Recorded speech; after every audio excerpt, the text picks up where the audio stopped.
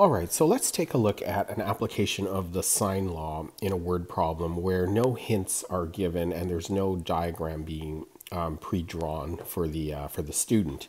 So this is going to force us to actually sketch the diagram through and look and analyze at what the problem is. So the first thing I like to do with a word problem is we need to draw an image or a picture of what we're looking at. So I always look at doing a sketch where we do a drawing and label. Okay, so that's really important. So I'm just going to make the line a little thicker here so we can see it. So the first statement here says 2 wires support a communication tower. So the tower is probably an important feature of this problem. So we're just going to draw something that's going to represent a tower, and I'll sketch it out, shade it in like that. It says the shorter of the 2 wires makes an angle with 41 degrees with the ground. So it looks like this tower is being held up by some wires. So what we'll do is we'll sketch a wire to the ground like this, and the shorter of the 2 wires has an angle of 41 degrees with respect to the ground. So that is actually right here. So I'm going to mark it in with one mark, and we'll label it as 41 degrees. Now it doesn't tell us what the length is. And then the second part of that sentence says, well, the longer wire makes an angle of 35 degrees. So that would make sense if you think about a longer angle being 35, having a 35 degree angle because the wire is longer there. So we'll mark that in as 35, and I'm going to put that in with 2 ticks to mark that it's a different angle. If the shorter wire is 72 meters long, so that's great. We know the length of this.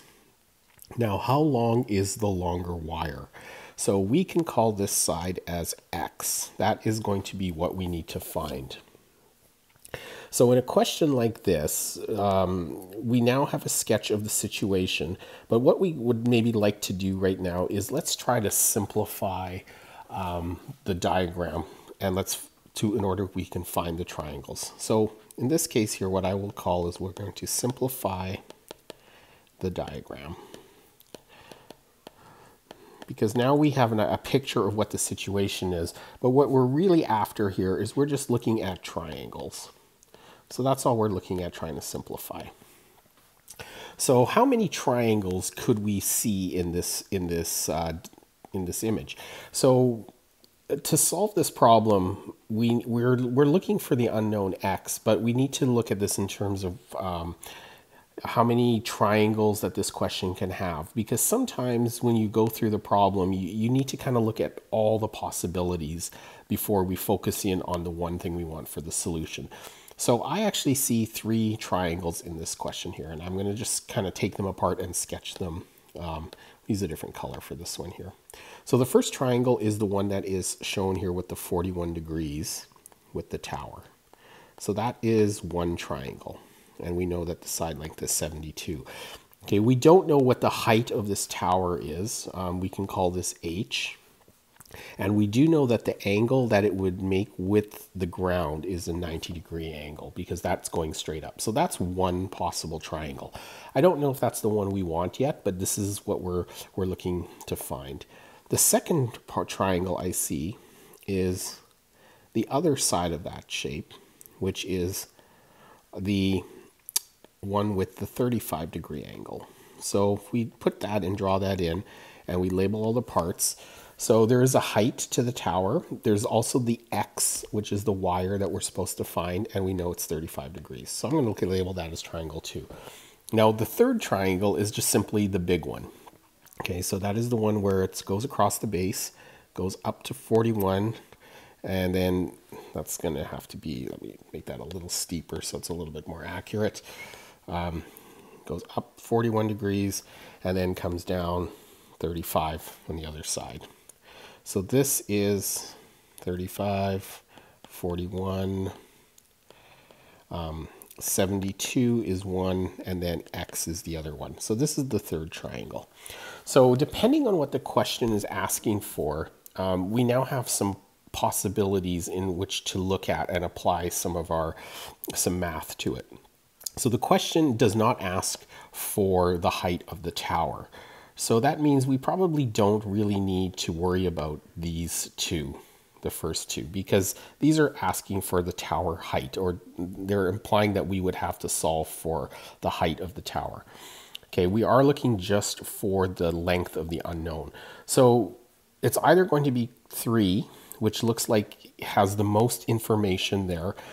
Question 2 does have an unknown for x, okay, but there isn't another, but we don't really see a way to solve for that because we're only given one value right in there right now. So the best strategy here would be to go with the diagram that has the most information and that provides an unknown for us to solve. So we're going to pick number 3 at this point. Okay, now, so we need to look at next here, we need to look at a solution. So the question, the family of questions that we have here, okay, and you have to take advantage of all the information that's given. We are going to be using the sine law. Okay, so we know there is another law, the cosine law, but this particular set of problems require us to use the sine law. So that is what we're going to focus on in trying to figure out what to do. So if we look at question 3 again, what are the properties of the sine law? How do we identify what we're supposed to be doing? Well, the sine law tells us that we have to look at an angle and we look at its opposite side. So I'm going to do it in purple here, and I'm just going to circle the pairs that are important. So the pairs that we have here are 41 and x. Those two go together. Okay, because it is the side opposite the angle. And then I'm going to use another color. We'll try orange this time. We'll circle the 35 and then the 72 and put a line across there. So this is another pair that goes together. Okay, so this is kind of a really important thing that you have to look at with the sine laws. You have to look for pairs of sides and angles. Pairs of sides plus the angle. Okay, and they're always opposite to each other.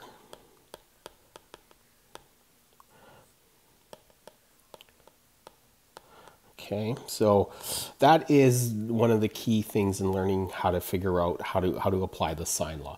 Okay, then the second thing is that now we just have to write our equations. So let's just leave a little space here for the equations. So we know with the sine law, it's just simply a ratio. It's a ratio of the angle over the side. Now, to make it really easy, let's just make sure that the variable is already on the top. So one of the ratios we could write is the value of x over the sine 41. Okay, we're going to make it easy. We don't have to do extra work if we don't have to. We need to solve for x. So let's just put x on the top already so that we just have to minimize the amount of algebra that we have to do. Okay, and that's equal to the ratio of 72 over sine 35. Okay, now what if we didn't do it that way? Is there actually any difference to this problem if we did it the other way? Okay, and the answer is actually no. You could write it this way. You could go sine of 41 degrees over x. Okay, and we just turn the other one over, sine of 35 degrees over 72.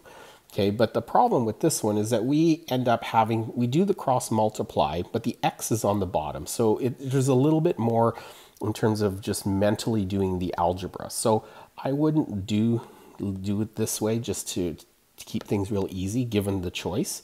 Okay, I would leave it with the x on top. And then if we do a very simple, all we have to do is bring sine 41 up to the other side of the equation. We're going to have 72 times sine 41 divided by sine 35. Okay, and then once we have that, that is a very simple calculation to do. We can plug that into our calculator, and when we work that out, we will get something approximately 82.4. Okay, and in this case, the units are meters because that is referring to the length of the wire. So that's hopefully maybe a little different way to look at how to do this word problem. Okay, always try a sketch first, just to recap it. Okay, simplify your sketch once you have it drawn, okay, because sometimes it's really hard to see what we're looking at, especially if we have to sketch in things like the tower, or sometimes there's a plane or whatever you have, because what you really want to get down to is just the simple geometry of the shape that you're looking at. Okay, and often you might have to think about, well, how many things do we see there? Because they could ask you for different quantities.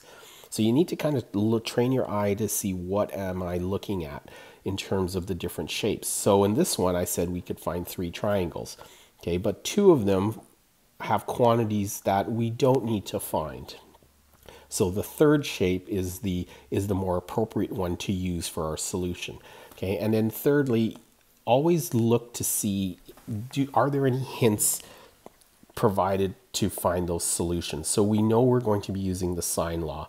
So in this case, it's not worth spending time to look at the cosine law, which doesn't fit this pattern of angles and sides anyway. So right away, you need to go to the method of solution that they're sort of leading you to. Okay, and then figure out an equation, okay, by understanding how you set this up. So the key with the sine law, okay, is to look for these pairs of angles. Okay, sides and angles, they always have to go together, and they always have to be opposite to each other. Okay, so that's one of the more important things to remember about applying this law, because you see that in the diagram right away, that we have angles and opposite sides. Okay, so that is a little bit more of a maybe a lengthier way to solve this question, okay, but it takes you through, I'm thinking hopefully a little more steps in terms of what your thought process should be. So when you see any word problem, okay, start to attack it by always drawing a picture, writing in all your unknowns, writing in all your knowns, and then start to look to see what are the basic shapes that we are after.